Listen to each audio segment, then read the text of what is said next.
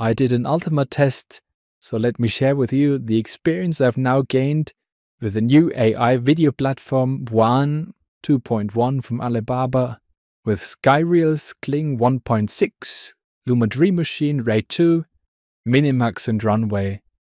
To me, the most important thing is always prompt adherence, meaning how consistent are my instructions visualized throughout the video. As the title may have already indicated, this tutorial will be fairly emotional. I would like to do a kind of casting to show how the individual AI video platforms realize facial expressions. For this purpose, I used Midjourney to create these 4 historical figures, each of them from a different era. If you're interested, I've already done a tutorial on camera angles with these characters. In it, I took a close look at some very exciting alternative camera angles, in addition to those that are quite familiar. In order to keep an overview in this series of tests, I will always show you the video results of the individual AI platforms in the same order. WAN AI first and Runway last. So without further ado, let's get started. The first example shows the emotion, laugh and be happy. The prompt for this reads, "A man starts laughing." As you can see, the Viking Ragnar is an excellent choice for this. If we compare the results with each other, we see that both WAN AI and Luma Dream Machine generate a very good result. SkyReels and Kling, on the other hand, look a little over-contrasted, and the skin has very unnatural wrinkles, almost like latex. With Minimax, the teeth are very unattractive, and the result with Runway was the famous finger in the pie. Actually, it's just missing the point. Very strange. In the next example, we test the emotion sadness and disappointment. The prompt reads, "A man starts crying. Who would fit better than the infamous pirate Blackbeard?" This is another example of the strength of Alibaba's new platform, WAN AI. Blackbeard lowers his head without really bursting into tears. He knows how to conceal the pain well, but you can see it. In Luma's case, there is another aspect that reflects all the despair, the mouth and the teeth. The realizations of SkyReels and Kling are surprisingly weak. They seem almost static. The same applies to Minimax. However, if you take a closer look at this result, you will notice very watery eyes. However, this doesn't look particularly realistic, because tears don't work like that. I was surprised by Runway's version, this slightly shy, desperate portrayal. To me, Phase 2 therefore has 3 winners, Luma, WAN AI and Runway. In example 3, we test the emotion surprise and annoyance with Wallace. The prompt reads, "The man looks extremely shocked, with wide open eyes." Only WAN AI follows the prompt, wide open eyes, very precisely. The results from SkyReels, Kling, Minimax and Runway are relatively static.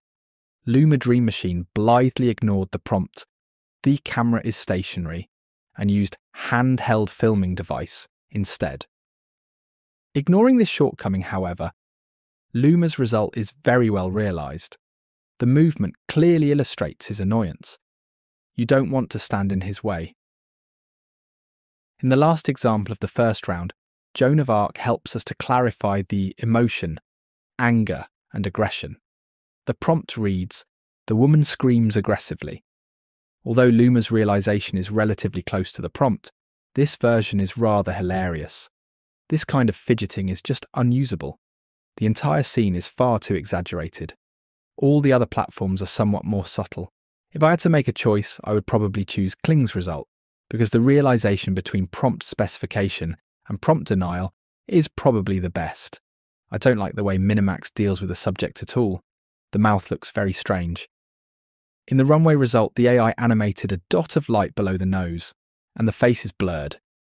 This is not usable. In addition to the main focus on faces, it was important to me in round 2 to see how the AI platforms realise various complex prompt specifications using an entire figure as a model. I narrowed the comparisons down to the WAN AI, SkyReels and Kling models. The first result is surprising. The prompt is very long and reads, "Rain pouring down his scarred face. His soaked fur cloak clings to him as thunder roars and lightning flashes. The camera slowly pushes in, capturing his intense gaze as rain streams down. emphasizing the storm's raw power and his unshaken resolve. Only one AI solved this task, and absolutely perfectly. In direct comparison, the results of SkyReels and Kling are very weak. Apart from a zooming camera, there is little movement to be seen. Therefore, the clear winner of this challenge is one AI. In the next example with Blackbeard, the prompt is quite challenging and reads, "A polar bear enters from the right and looks into the camera. The camera zooms out." None of the platforms follow the instructions, even though a lot of training data on polar bears should be available. In all three realizations, the figure moves forward, but there is no polar bear to be seen, nor does the camera perform the zoom out command. It merely follows the person moving forward. If I had to choose a version, my choice would be Kling. Next up is William Wallace again. The prompt here is, the man talks angrily and points to the camera. Handheld filming device. Once again, you have to give one AI credit for the absolutely perfect realization. SkyReels and Kling once again fall well behind. In SkyReels, at least the character moves. With Kling, apart from a little smoke or fog in the background, there is nothing to see. The winner by a huge margin is clearly one AI. It's realized absolutely perfectly. Very dynamic, very motivated, and very aggressive. That's exactly what the prompt demanded. In the last example of round 2, we return to Joan of Arc.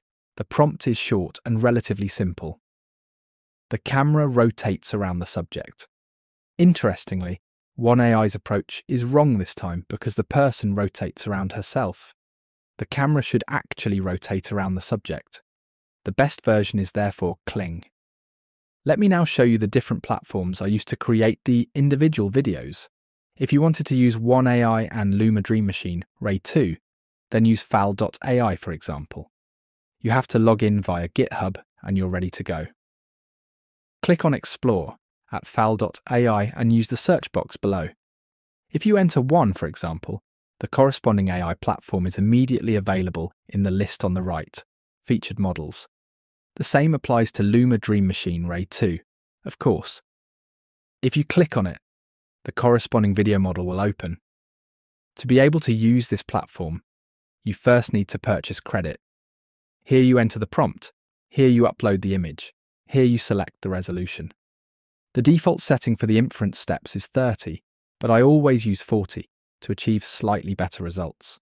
As you can see, the entire process is relatively simple. With Luma Dream Machine Ray 2, it's the same procedure. Enter prompt, upload image, select aspect ratio, resolution, and duration. Interestingly, you can also set whether the video should be output as a loop. To start the conversion in Fal.ai, simply press the purple Run button at the bottom right. You will then see the finished result on the right.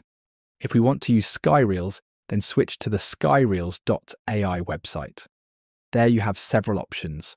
First, via the navigation on the left, via the large field AI Video, and the selection Recent Creations.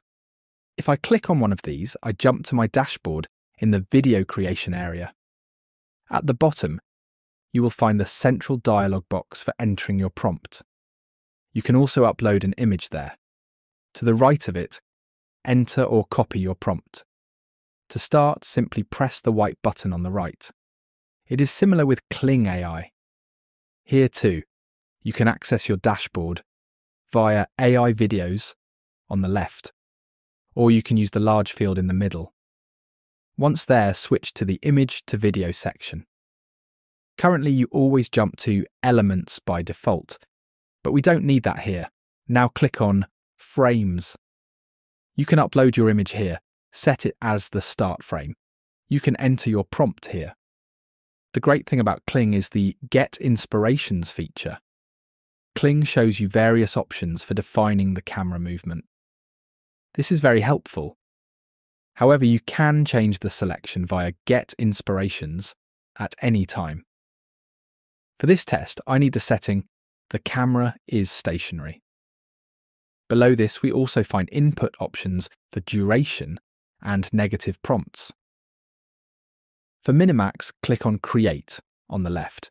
You will then be taken to your video creation dashboard. Select Image to Video at the top left, enter your prompt here, and upload an image of your choice. As you can see, the user interface is also relatively straightforward. Similar to Kling, the user has the option of choosing from different camera angles. This is very well done and offers great variations. To start the video creation, click on the pink button at the bottom right, where it says 30, finally to Runway. You will first be taken to this homepage. Now click on Get Started at the top right. This will take you to an overview page. Click on Start New Session to get to the video creation area. Upload an image here. Below this, you will find the prompt input area.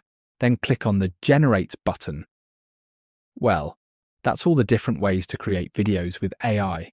Of course, there are also other platforms such as Krea, Sora, VO2, Pika, and similar. Now you've just seen how I use this.